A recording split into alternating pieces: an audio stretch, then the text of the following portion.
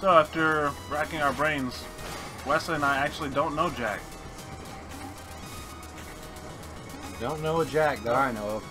Know a lot of Johns. Yeah, I know a few Johns. But don't know any Jacks. It's alright though. Oh, goodness gracious. Got him.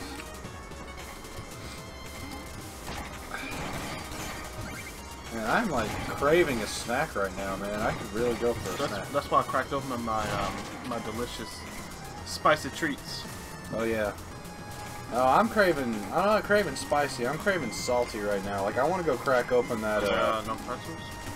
Are there any other chips? I've got a bunch of chips. I've got jalapeno chips. I've got red hot chips, and I've got cheddar horseradish chips, which that's what I want to munch on is some of those chips. Go grab them. I don't know. I'll actually let that gold go because I'm gonna end up dying again. You're still doing decent on gold. Yeah, that's what I said. I got like, what is it, 13 grand? Yeah, 13 grand. So yeah, you're all right. I'll be fine. How about that? And of course, Right. Oh man, this thing. oh yeah, the friggin' northern. Holy crap, dude. Oh, I'm fine. Oh god, I'm fine. I think that's where Let me get it out of my system. Oh god. did a brony come up with this particular thing? Because it's literally dragons puking rainbows. I get that it's a reference to the, excuse me, the the northern lights. Like I get that. The Aurora Borealis. Yes. Did you know there are southern lights? All the northern lights and southern lights are just the visible electromagnetic field around, the poles of the Earth. Yeah, I mean, I had a feeling if it was, Whoa, man, whoa. if we have northern lights, I believe that, we had southern lights. Though, it's funny, no one talks about the southern lights because nobody wants to go to Antarctica. Yeah, but people want to go to the North Pole? I don't know. I don't. I would not be opposed to going to Alaska and seeing that one time. Oh yeah, dude, that'd be awesome. I've always, like, that's actually... I'd love to go to Alaska. That's always been, like, one of my dream vacations is to go to Alaska. Yeah, dude.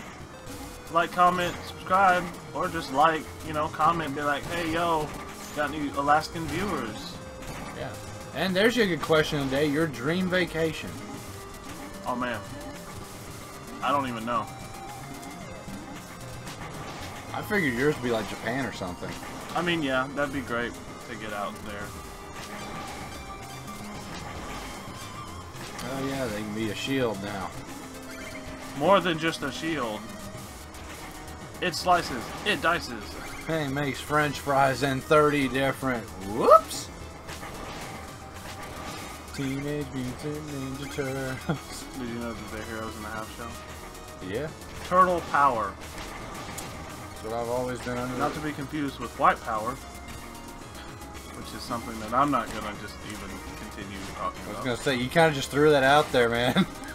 Whoa, whoa, whoa! You're gonna like hot shower, hot shower. turn it into a South Park reference. That'll save it, right? Yeah. Oh my god. Oh, that gym up there, you can actually like dive and bounce off that wall dirt, which is another challenge. Oh crap, these mothers. No one. Not even worth it. Not even gonna. These Norsemen. Oh my god. And they're like, haha, look at my wrenches. What are those, hammers? Yeah, those are hammers.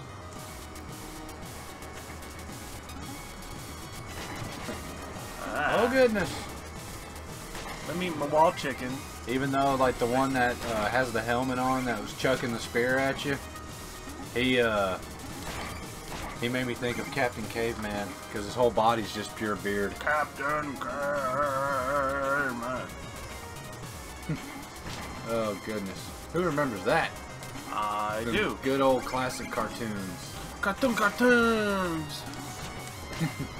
Dexter's Whoa, Lab, whoa, Johnny Bravo, I Am Weasel, Cow and Chicken. I am Weasel.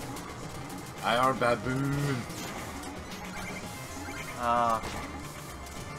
Whoa. Speaking of old cartoons, here's an interesting fact. Though I know a lot of people know this one. I can't. The name escapes me, so forgive me for that. But the original voice actor for Bugs Bunny, way back when, was allergic to carrots. That is hilarious. Really ironic. Are you laughing at his ailment? No, it's ironic. Yeah. Like, You know what else it is? it's like rain on your wedding day. Whoa. Or are we not making Alanis Morissette references here? No, I thought that too, but I didn't do that. Oh. And see, thanks. There you go. There's a specific situation for you. Yeah. What was you saying thanks for? I don't know. I don't remember what I was gonna say. Okay. What were we talking about? Irony and Bugs Bunny's voice actor being allergic to carrots. Oh yeah, I actually did hear a story about his he was in a coma for a while, that voice actor, and they tried, you know, obviously talking to him and like squeeze my hand if you can hear me type of deal. Oh yeah. Which is, you know, terrible. It's sad. But they would talk to him in character and like say like talk to him like he was Bugs Bunny, and he responded in character. Huh. I forgot where I heard that story, but I remember hearing it somewhere. It was probably like, I don't know. It was something. Mel Blanc was his name. The man of 1,000 voices. That's cool. He probably did a bunch of voice acting for Well, they called him the man of 1,000 voices. for Looney Tunes, I mean, for that show. Maybe. I mean, with a name like that, you know, come on. We'll see here. You get my phase locket. Voice work is Bugs Bunny, Daffy Duck, Porky Pig, Porky Big, huh? Tweety Bird, Sylvester the Cat, Yosemite Sam, Foghorn Leghorn, Marvin the Martian, Pepe Le Pew, Speedy Gonzales, Wile E. Coyote, the Roadrunner, the Tasmanian Devil, and many other ones. So this dude was the entire cartoon. It was the entire Looney Tunes show, apparently. Holy crap, dude! Yeah. I did not know that. No. I always liked Marvin the Martian. You are making me so angry. That was a horrible impression, but that's like the best I can do. Yeah, that's about it. Ah, these guys. Oh, they drive me bonkers. Oh, they get me right. Oh no, they just drive me crazy. Alright. Sorry about that, I just had to check something. He also was the voice of Barney Rubble and Mr. Spacely. Whoa. Woody Woodpecker provided vocal effects for Tom and Jerry. Cartoons directed by Chuck Jones. Dude, holy crap, man. Yep. What was his name? Matt Blanc? Mel Blanc. Mel Blanc. Wow, that looked like a distinguished gentleman. Yes, the picture on here is very flattering of him. So, my old friend, the day has finally come. This will be our final duel. Should we not lay down our shovels and part as equals? The order has no equals. Surely you can recognize the power. So this, excuse me, this fight is actually, This fight is one of the more pain in the rear end fights of the game. post-pain, listen. I know. Hashtag post-pain. I'm still like going into all this. It's because of that right there. Spikes everywhere.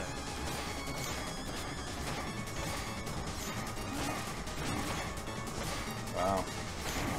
You're still just reading about it? Yeah. Why not? They actually have a big piece of the article here about the coma thing you were talking about. Oh, yeah? Yeah. They actually would talk to the different characters. Nice. I did it. I actually made him look like a bag of shit. They said right here they would ask, "How are you feeling today, Bugs Bunny?" And he would answer in a weak voice, "Just fine, Doc."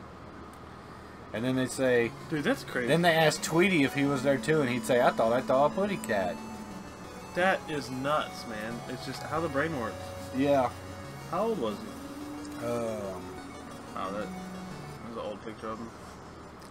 He was 81. He died in 89. July 10th, 1989. Wow. You not even a year old. Alright, so here I believe is the last fight from the, I forgot what they're called, like the Wanderers. Oh, yeah. I'm gonna call them the Wandering Travelers, only because that's, Why not? it's redundant. What's his name? Phantom Striker.